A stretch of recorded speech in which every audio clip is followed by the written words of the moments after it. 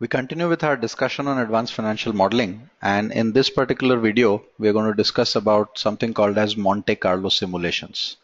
Now, simulations are extremely handy tools that could help us kind of create a similar real world scenario on Excel and help us gauge or understand whether the results we expect on paper are what real world scenarios would typically give us to be, right?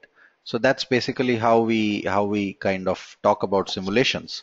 So our discussion in simulation terms would involve a particular case where we are saying sometimes we may need to run a simulation to find out if the results being said in a particular investment instrument are feasible or not.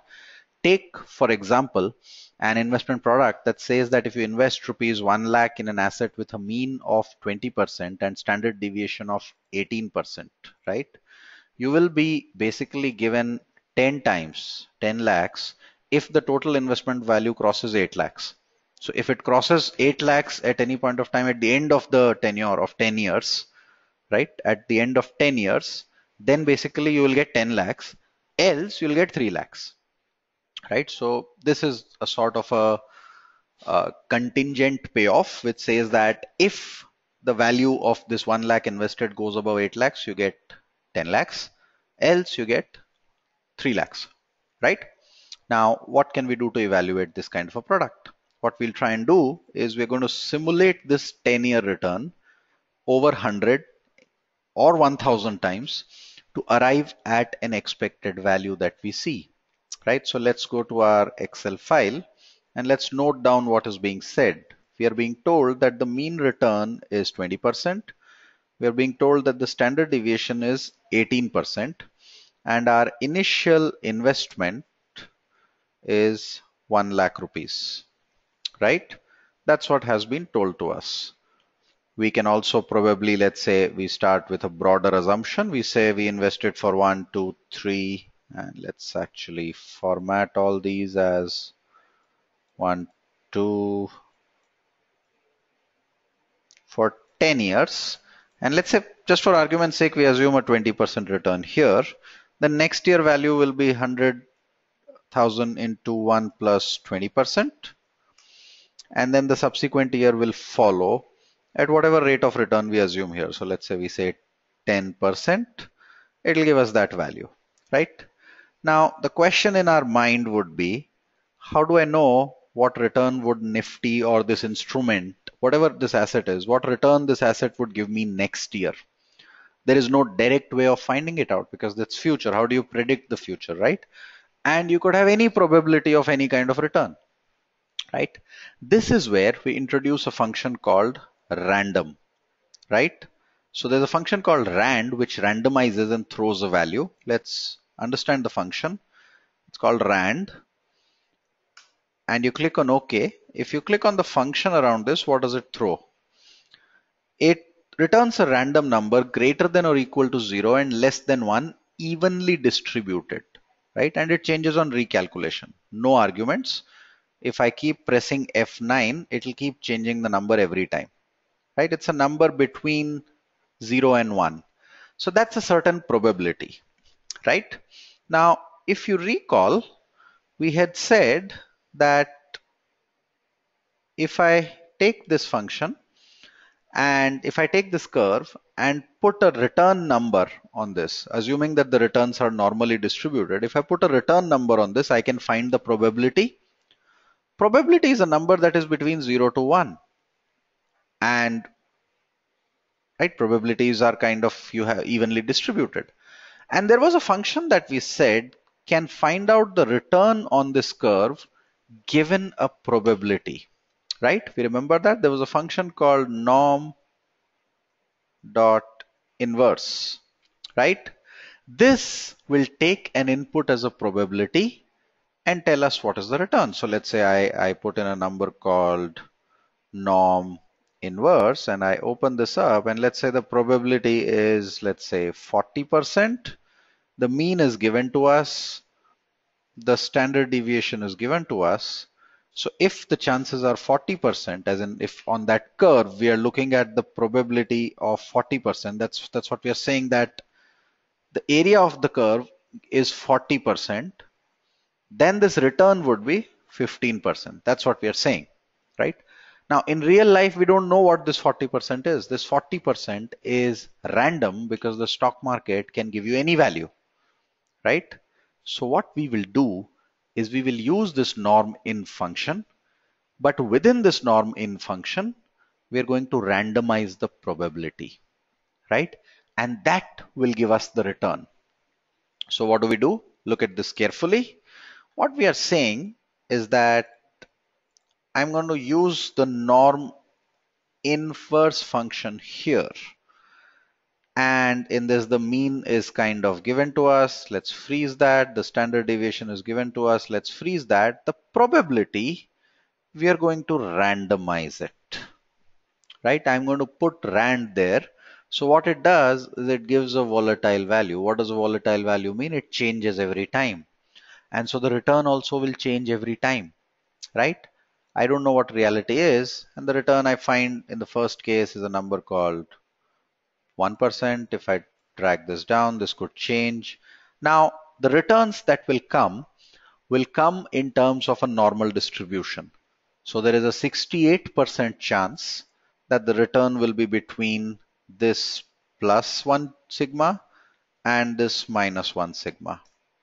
If I do this 100 times, it's expected that 68 times the number would be between 3 and 38 and 2%, right? That's what the function says. That's what the normal distribution curve says, right?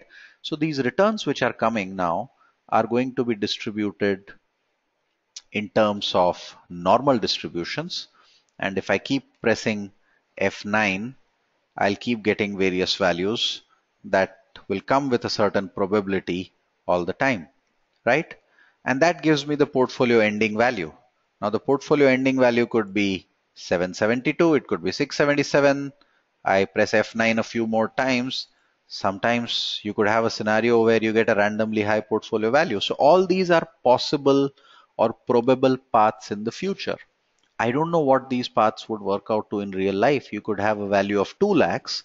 You could have a value of 6 lakhs. You could have a value of 8 lakhs. And we are saying if it is 8 lakhs or above, then you're going to get 10 lakhs for your 1 lakh rupee, right? Now comes the simulation part. So what we are trying to do is either I press F9 100 or 1000 times. I can keep pressing it and record each of these values manually and then try and take an average to understand, okay, does this make sense, right? But that's extremely tedious. So rather than doing that, we're going to run what is called as the Monte Carlo simulation. And so for that, what we are going to do is I'm just going to introduce 1, 2, 3, 4. And you see, every time I put a number, it changes. Right? And let's put this equal to 1 and just drag this down to this. And let's say we want to put in 1000 instances. Right? We want to put in 1000 instances of this. So we're going to go all the way up to where have we reached? 993, another few. So that's 1000. Total 1000 instances we are going to put in, right? What I do is here, I link this value, which is the portfolio value. Whatever that ending value we are getting, I'm going to link it here. And now we're going to use a Excel trick. We're going to use a function. So I'm going to select this entire thing all the way down. I'm going to use something we've used for sensitivity analysis, data tables, right? So we're going to use a data table. And when we use a data table, in this here, we're using a one-dimensional data table. There is no row input cell. The column input cell, just point it to any cell. Any cell in the data, just put it anywhere. Put it here, for example. Any cell outside the discussion. And click on OK. And when you do that, what you realize is you actually have values populated all the way through to your 1000th iteration. What are these 1000 iterations? If I press F9, these values are going to change. What are these 1000 iterations? These tell you that if you do the same exercise 1000 times, what is the likely value in those 1000 simulations or 1000 iterations, right? Can I find the average ending value? I can do that. That's going to be nothing but the average of these numbers, right? And we find the average to be about 6,22,000. I can do this multiple times. So the first 1,000 give an average of 622. If I press F9 once, it will give the next 1,000 iteration. That again gives 6 lakhs, 615, 618, 622. You find these numbers are around that 6,15,000, 6,20,000 kind of a mark most of the time. It's not really moving away from there. So how many ever iterations I do, what I will realize is that in this kind of a simulation, you will not, in most cases, be able to arrive at a number that is closer to 8 lakhs. So while the product claims that if it crosses 8 lakhs, you make 10 lakhs, in most likelihood, it's not going to cross because the number of times you keep reiterating it, it still gives you the same value of around 620, and that's the average value. So if the returns are normally distributed, it's expected that at the end of 10 years, you're going to kind of have a similar return around the mean. That's the broad probability you're working with, right? I can also find out annualized return, right? Which is nothing but CAGR, correct? How do I find CAGR? That's the final value divided by the initial value raised to the power 1 by 10 minus 1. And I'll find that the CAGR number that we calculate is going to be very close to the actual average. I can keep doing that. You'll find the CAGR is going to be close to the 20% average because that's what is expected. So unless you believe that historical parameters around mean and standard deviation are going to change dramatically, this instrument in most likelihood is not going to give you a value of 8 lakhs at the end of 10 years, and hence consequently you should avoid using this instrument because most likelihood whatever value you end with, you will probably end up with 3 lakh rupees. If you end up with a value of less than 10 lakhs, you're going to less than 8 lakhs, you're going to be given 3 lakh rupees, right? That is basically an example of a Monte Carlo simulation. That's how basically we introduce simulation into it. So we use three functions here. We use the function rand, which gives a random number between 0 and 1.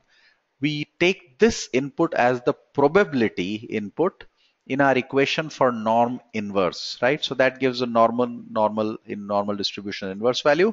This number is the return value that comes out every year. Right? This number is the return value which comes out every year. Based on this return, we end with a portfolio value. Once we do this, we get here and we do the data table function and we just select 1000 rows, put the data anywhere, the table, the column input cell anywhere in the sheet, just link it to that, trick Excel to calculate this, and you get a host of values going all the way up to 1000 entries of this entire simulation. When we take the average, we find the ending value, and that will tell us whether or not the instrument looks likely to make money for us in this scenario, right? That's basically what we mean in this particular video of Monte Carlo simulation. Thank you.